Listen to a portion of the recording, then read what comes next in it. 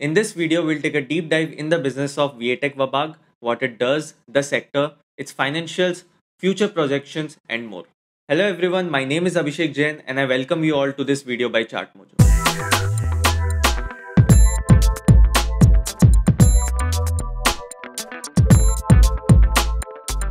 VATech Wabag is a company that is primarily involved in the business of water treatment. It comes in the top 4 companies worldwide in this space. Its key competency lies in the execution of water and wastewater treatment for both public and private sector. The company has 3 R&D centers, one in Switzerland, one in Austria and one in India. It has over 100 plus patents filed and also has executed over 6,000 projects globally. Now let's talk about its global presence. The company has clients across the globe in more than 25 countries.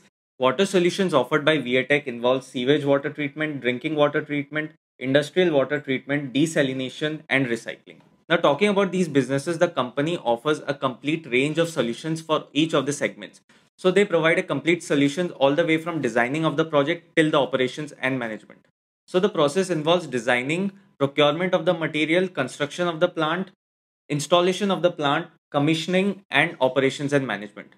Now, talking about this construction business, the company has taken a different route and has started outsourcing this construction segment, which helps them to keep their business and asset low model and also helps them to keep their focus on the technical aspect of these projects, which is their core competence. VATech Wabag is in this business since some time now. They started their business in 1996. In 1997, they got their first order from Reliance Industry to build an ETP in their Jamnagar refinery, which was also the biggest ETP in Asia back then. Recently in 2016, the company bagged its biggest project ever from Petronas, Malaysia for building an integrated ETP. The company hasn't had a smooth sailing. Back in 2014, VATech Wabag bid for 2 projects in Andhra Pradesh and Telangana for Power Generation Corporation. They had a 15% share in this project and the remaining was with Tepco System Limited and Gamma India. But after a while, VATech Wabag had to take over the entire project because Tepco System Limited became financially unstable. The company is yet to receive its due from AP Genco and TS Genco worth over 200 crores as a part of normal contract term. And according to all the informations, it might take some while for the company to receive all its dues. The company also got a huge offer from AGCC, which is into the oil and gas sector in Russia. Though back then it was considered a breakthrough deal for VATech Wabag, but due to the recent escalation between Russia and Ukraine, the stock has come under pressure and the company is trading below 25% from its all-time high. Due to better free cash flow generation, the company has managed to reduce its debt, which has in turn reduced its interest payment and has improved its OPM. Also, the shift towards the technological aspect of this business, Wabag has reduced its input cost and has thus improved its OPM. Government's push towards water management and its schemes such as Har Ghar Nal Yojana can act as a key growth driver for VATech Wabag if it manages to bag these deals. The management of the company has said that it has seen some huge traction in the green hydrogen space too. The key component in generating power from hydrogen is water,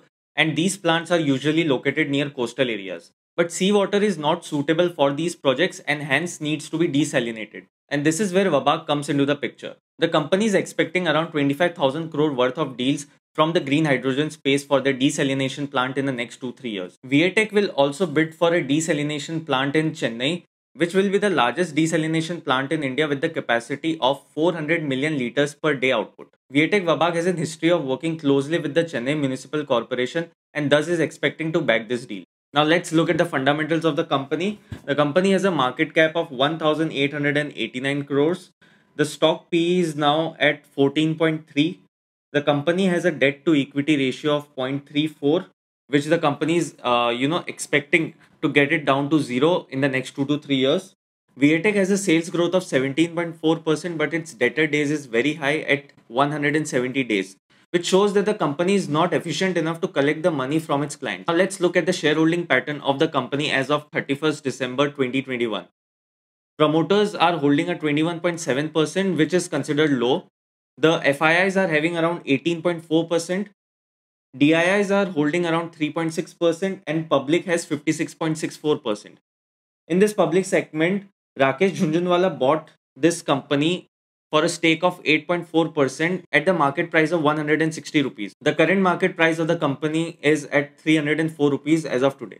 Now let's look at the quarter numbers, the Q3 numbers specifically, and will also include the 9-month FY22 numbers as well. The company's order book stands at 10,000 crore rupees. It got an order of around 2,800 crore rupees in the Q3 itself, and the company is targeting double-digit growth in its order book. The Q3 numbers on year-on-year basis are as follows. Company's revenue was up 14% year-on-year basis. Its earning before interest, tax, depreciation and amortization stands at 23%, and the growth in PAT, which is nothing but profit after tax, stands at 35%. The company also managed to improve its EBITDA margin from 8.8% to 10.6% owing to its focus on technological aspect, which has reduced its input cost.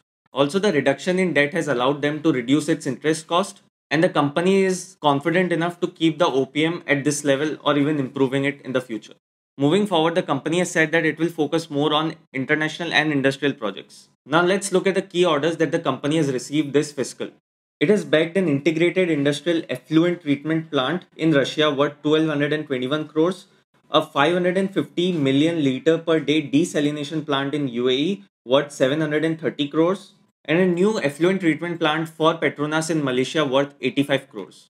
Finally, let's have a look at the management. They have an average experience of around 30 years in the water sector, and the promoter is also recognized among the top 3 water leaders globally. Water scarcity is an issue that is not new for anyone, and as the groundwater level depletes even further, there is only one source of water that can be used, and that is seawater.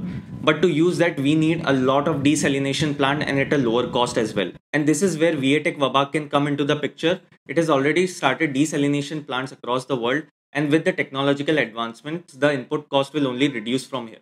The company seems to be moving in the right direction, but it will be very interesting how they can sustain the OPM levels and the ROCE levels as well. That's all for today. I hope you like our content. If you do, then consider subscribing to our channel and do share it with your friends and family. Till then, take care, and I'll see you all in the next video.